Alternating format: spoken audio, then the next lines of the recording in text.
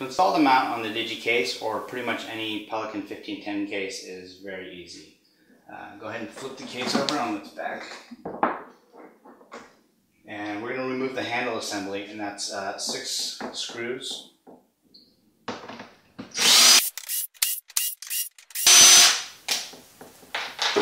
Once those 6 screws are out, to release the assembly from the case, you actually need to pull the handle out a little bit because it locks in down here. Pull it up and out. We can go ahead and just get the case out of the way for now. And go ahead and put the handle assembly there. And you'll see on the mount on the bottom side that there's 2 notches, and they're going to line up with these here. In fact, it can only go on one way. If you try to get it on the other way, it's not going to fit. Once you have that on, you're going to go ahead and take a drill bit, 1/4 inch, and just use the mount as a template and drill your holes all the way around. I already went ahead and drilled my holes previously, so you don't have to watch me do that.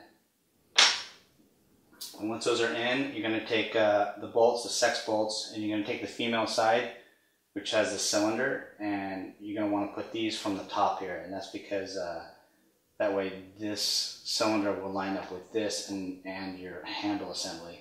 And then there's no way that, once those are all together, that this is really going to shimmy around at all. So go ahead and put them in. What I usually do is drill one hole first. And go ahead and put that together.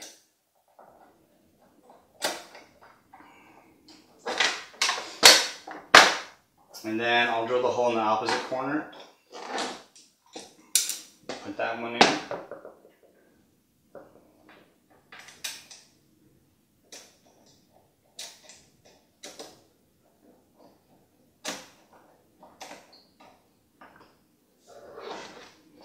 And then I'll go ahead and just kind of continue that pattern all the way around. That way if you're drilling and you slip off a little bit, then you're not going to have alignment problems later, because once you drill and then screw these down, it's going to keep your mount nice and tight and flat to the handle assembly, and then you won't have to worry about your holes not lining up later when you go ahead and put it together.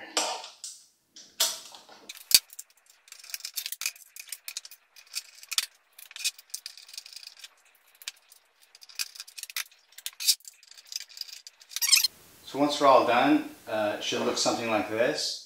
I would probably use Loctite on all those screws. That way you'll never have to worry about them loosening and coming out. So looks like this. Go ahead and take that out of the way. Bring our case back up. And we're going to put it back on.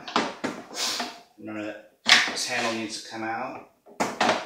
And slide it back in to lock it in there. And go ahead. So I use a screw gun to put all the screws back in, but remember that it's metal on plastic, so I don't torque it all the way down. I leave a little room and then finish it off with a screwdriver.